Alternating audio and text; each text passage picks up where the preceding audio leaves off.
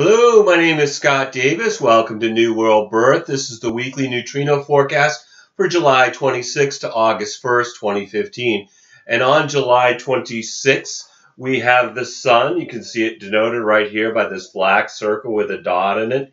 It's in Leo and it's in the 31st hexagram. And on the outside of the wheel, we see the chop mark for the 31st hexagram, numbered from bottom to top. The 31 goes yin, yin, yang, yang, yang, yin. And then the 31st hexagram is mapped to an opening in an energy channel called a gate. And right here is the 31st gate of leading influence, the law of friction, whether active or passive, that engenders transference and thus influence, located in the throat center in a collective logic energy path in the understanding circuit called the channel of the alpha, a design of a leadership for good or bad that connects to its harmonic, the seventh gate of the role of the self, the army, the point of convergence by design, the need for leadership to guide and order society. And I found human design to be amazingly accurate in describing the person, that I use it as my primary tool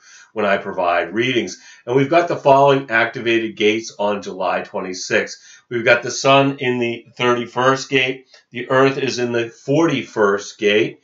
The north node is in the 46th gate, with the south node in the 25th gate. Mercury is also in the 31st gate with the sun. Venus is retrograde in the 59th gate. We've got Mars in the 62nd gate. And Jupiter is in the 29th gate, with Saturn retrograde in the 14th gate. And then Uranus is at a standstill or stationed as it turns retrograde on the 26th in the 51st gate. And then Neptune is retrograde in the 37th gate, and Pluto is retrograde in the 38th gate.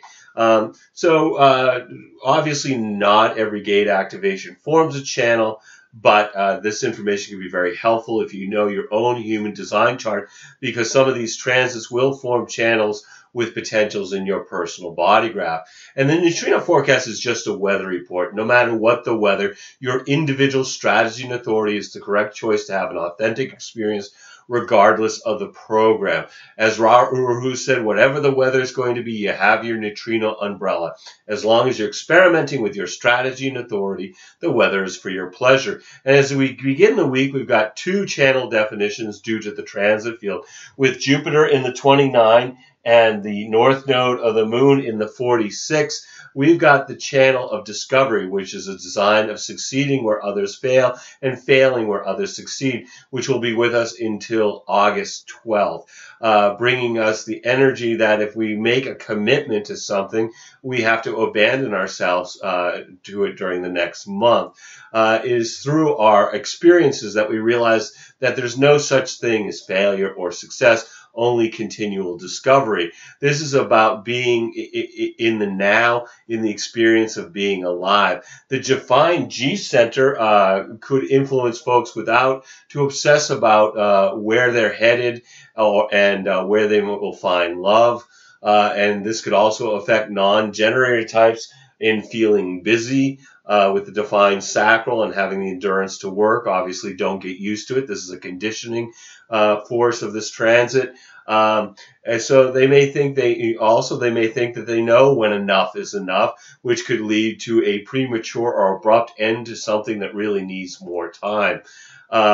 With the south node in the 25th gate and Uranus in the 51st, we have the channel of initiation, the design of needing to be first, until November 29th. This is a significant transit lasting until almost the end of November, where we might experience some sort of leap into the unknown. It's an individual channel that empowers through courage to take a chance on something unknown and deal with the consequences afterwards. Obviously, following your strategy and authority will help you determine if this initiation is correct for you, or if faced with multiple possibilities to experience a quantum shift, which ones, if any, are correct for you.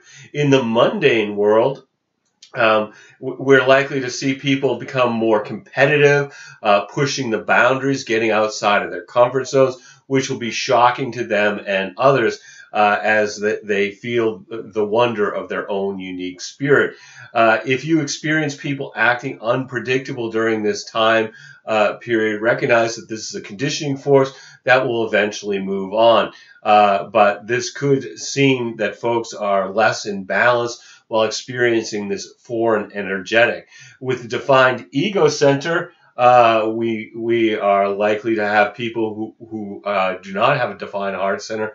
They may feel as though they have something to prove or make promises or commitments that are not correct for them. And as we talked about earlier, the defined G center could influence folks without a defined G center to obsess about what's their direction, where will they experience love.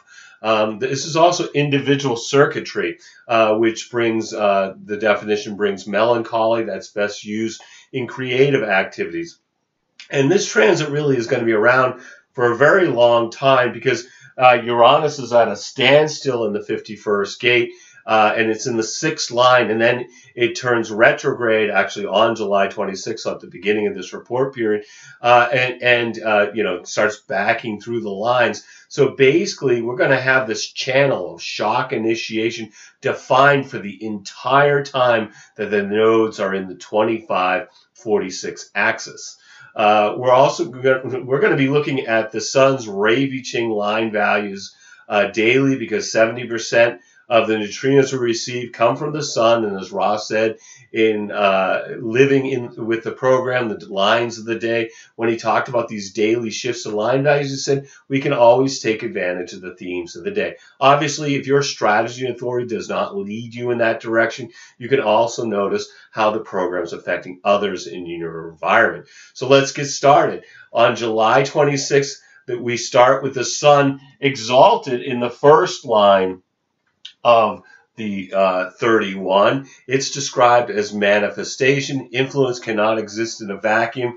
Exalted, the sun cannot hold back its light and thus influence on every life. This is a natural expression of leadership. And we're in the lower trigram, first, second, third lines. So this is much more of an inward perspective with the first line themes of some kind of fear or an anxiety that needs to be investigated, researched, looked into, things of that nature. But then later on the 26th, the sun then moves into the second line of the 31. This shift happens at 1:19 a.m. Eastern Daylight Time, and the sun in the 31-2. It starts out detrimented by Mercury also being in the 31, but until a little later in the day when Mercury then moves to the 33. So this is described as arrogance, independent action without guidance, exalted the dedication to higher principles that cannot wait for consensus, leadership that cannot wait for consensus, detrimented, a reasoned arrogance that out of a nervous tension jumps the gun and often misfires. The drive for expression that cannot wait and may cost leadership.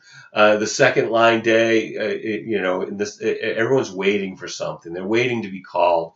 Particularly waiting to be called for their natural talents. People are stuck in their own trip. It's not really a great day to have a big social event because folks really don't want to leave their house or go into a big public place, with that influence of the hermit. The hermit energy is more of just staying put in where we feel comfortable. And as I mentioned earlier, also on the 26th, Mercury moves out of the 31, leaving the sun behind, and it moves into the 33.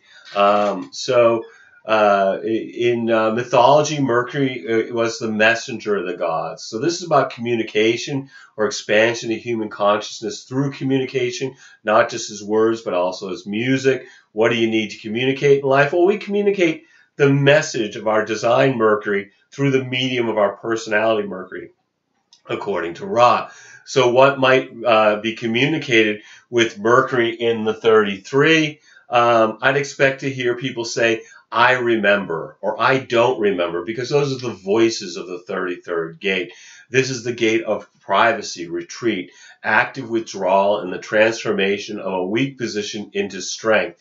And Mercury in the first line of the 33 is described as avoidance, exalted, the wisdom in a weak position to recognize that survival demands complete withdrawal, retreating when one realizes that they are in a weak position, detrimented where courage is just plain foolishness, unable to retreat when overwhelmed by stimulation. On the 27th, the sun then moves up into the third line, leaving the hermit line, moving into the martyr line of the 31st hexagram at 12:53 a.m. Eastern Daylight Time. The sun's exalted in the 31-3 as selectivity, exalted the ability to carefully access and choose the proper influence and to tailor one's behavior accordingly. The capacity to lead enhanced through association with proper influences. Third line days, this is the line of the martyr, so we're talking about trial and error process, bonds made and broken, a system of discovery by figuring out what doesn't work. Things bump into us with that third line energy, so be careful on the roads, be careful of things in your environment, whether it's someone swinging elbows or a swinging door, things of that nature. We might have bonds made and broken under that third line energy. It's a good material day. It's a good day to do business and work on the material plane, but you have to be careful because things can go wrong. But ultimately, those things may lead to discovery. On the 28th, the sun then moves up into the fourth line. So we're into the opportunist line of the 31 at 12:26 a.m. Eastern Daylight Time. So just 26 minutes after midnight on the 28th. And the sun in the fourth line of the 31 is described as intent, the success of influence based on how it's perceived, exalted, public acknowledgement of a nurturing, productive influence, external positive recognition of one's capacity to lead, detrimented, perceived ego aggrandizement and attempted manipulation, external negative projection of one's capacity to lead. And the fourth line day, we've moved out of the lower trigram, first, second, third line, into the upper trigram, fourth, fifth, sixth line. And so this is a shift in perspective, with the lower trigram being much more of an inward perspective, and when we get into the upper trigram with the fourth line, we're more looking outward with the themes of friendship, companionship, networking. Fourth line days are great for social interaction. People are more open to networking and being friendly and social. And then later on the 28th, the sun then moves into the fifth line, into the heretic line of the 31, this happens at 11:59 p.m., so just 1 minute before midnight on the 28th, again, Eastern Daylight Time.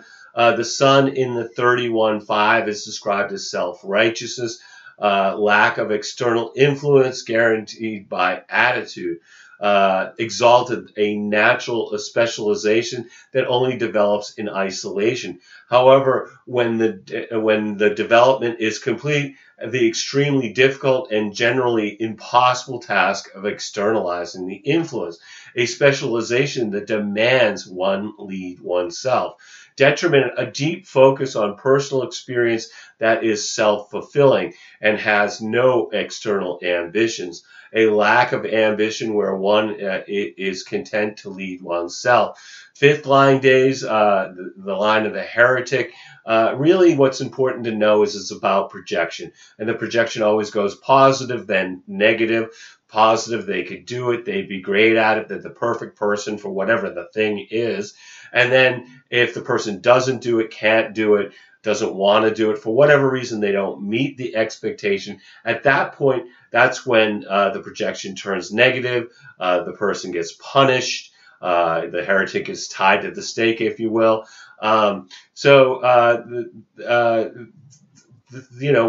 Elements of the fifth line day it's a day of suspicion, but also universalization, where something can leak out and spread like a virus, like whether it's a YouTube video or a Facebook post that gets millions of viewings.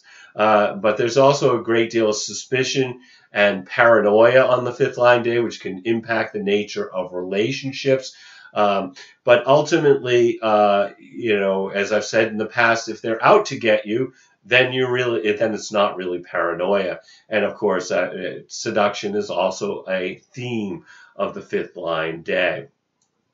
On the 29th, the sun then moves up into the sixth line, role model line of the 31 at 11:31 p.m. Eastern Daylight Time. The sun is exalted in the 31-6 as application, exalted actions which match the words and thus guarantee success.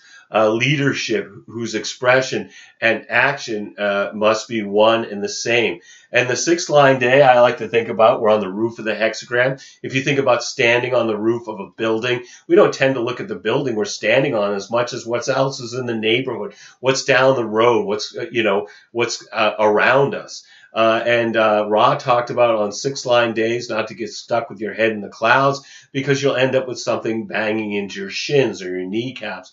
It's a day where there's a lack of focus on what's going on around you, because folks are looking beyond their immediate environment.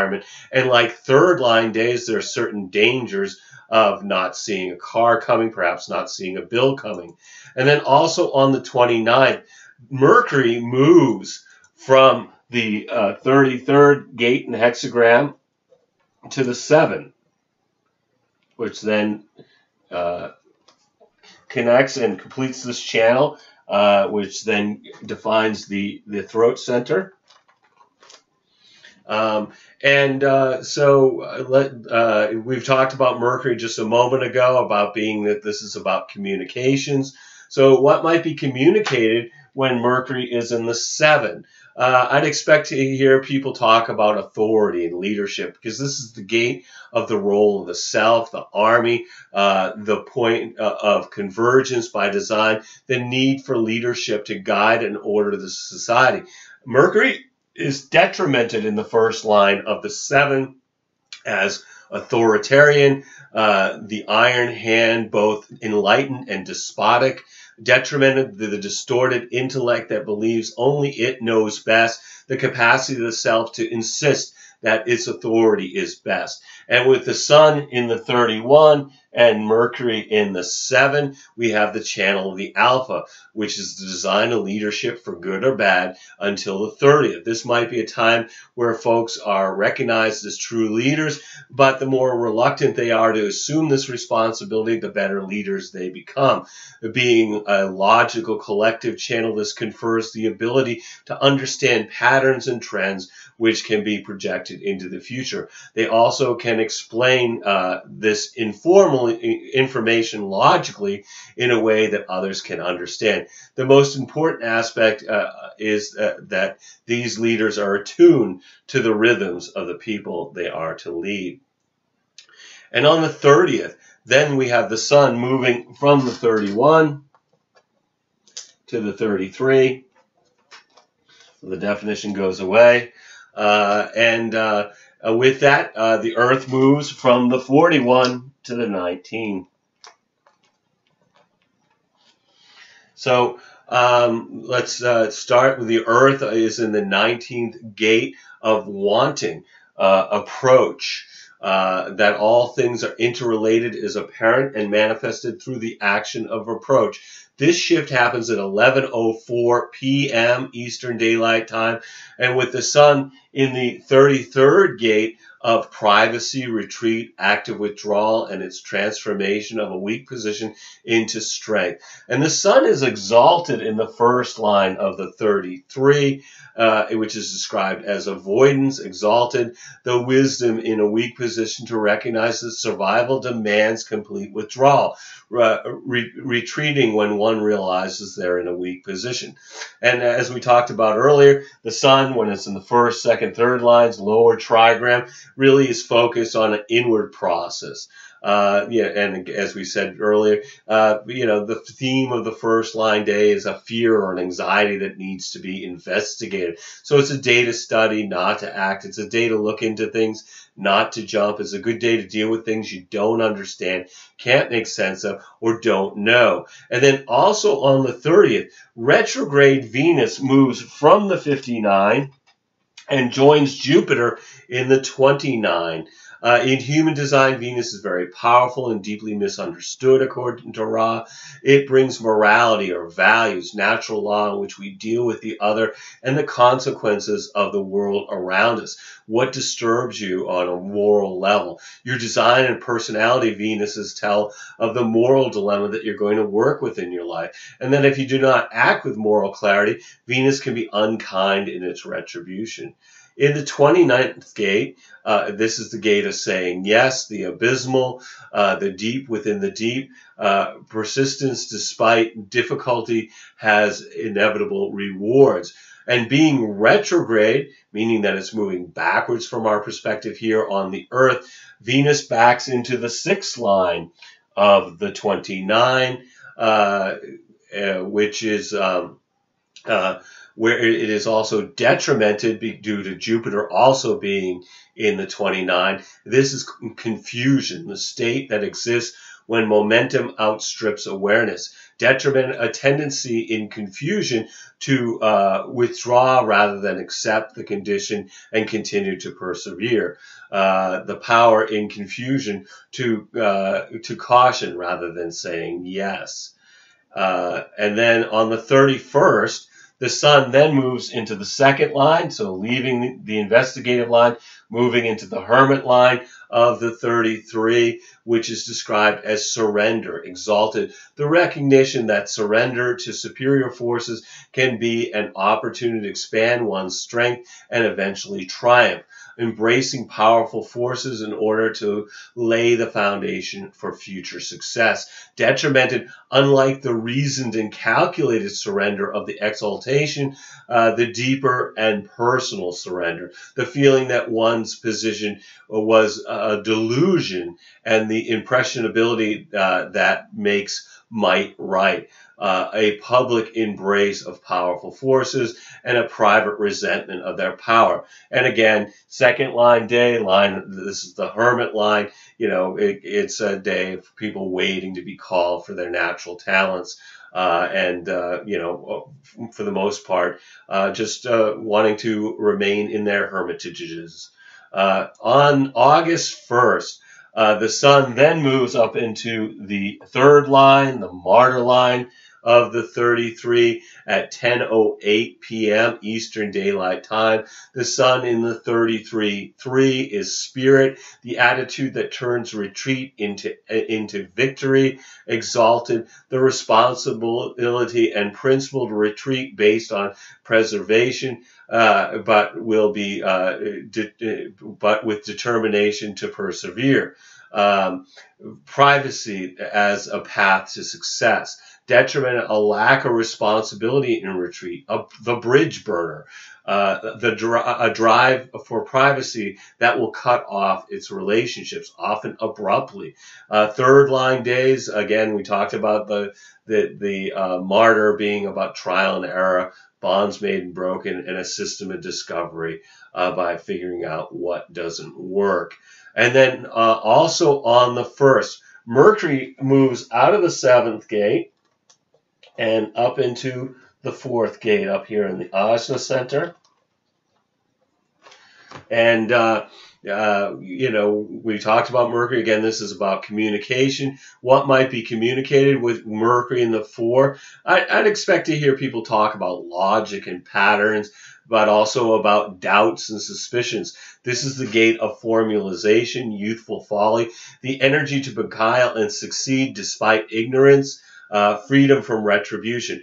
And Mercury in the first line of the four is pleasure. Ultimate pleasure cannot be achieved without perfect timing. Exalted, the instinct to know the right moment and circumstance where pleasure is rewarded and not punished.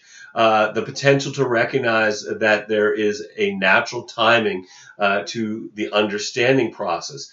Detrimented, timing is not a product of discipline. Exaggerated self-discipline leads to abuse of pleasure.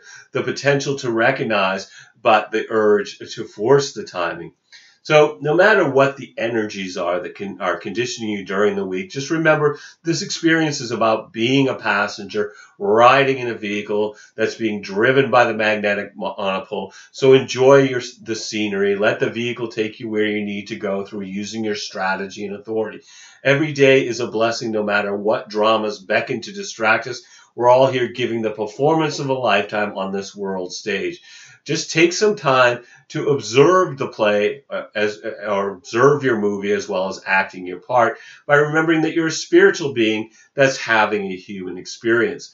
I want to thank you for checking out New World Birth. The next segment of the weekly neutrino forecast will be on August 2nd, 2015. Should be available on the 1st when we will continue to look at the influence of the heavenly bodies as they transit the sky and the hexagrams of the I Ching. You can check us out on Facebook, Blogger, or YouTube, as there are New World Birth presences in all those places. I encourage you to share this information as videos or as text as widely as you choose. And I invite you to contact me at newworldbirth@yahoo.com if you have any questions or wish to schedule a reading. If you've been thinking about getting a reading, please contact me. I would love to provide you a reading during these uncertain times. You'll need to be able to either call me in Maine in the USA, or we can connect with Skype to receive your reading. We're also accepting donations to keep these reports freely available. And as always, I'm blessed that you've taken the time to connect with my passion for these ancient mysteries and their application to our journey during this incarnation. The light in me honors the light in you. Namaste, in Lakesh, and as Ra would say, love yourself. Anyway, look forward to connecting with you next week, or if you contact me for a reading, or, send me an email if you have a question. All my best to everybody.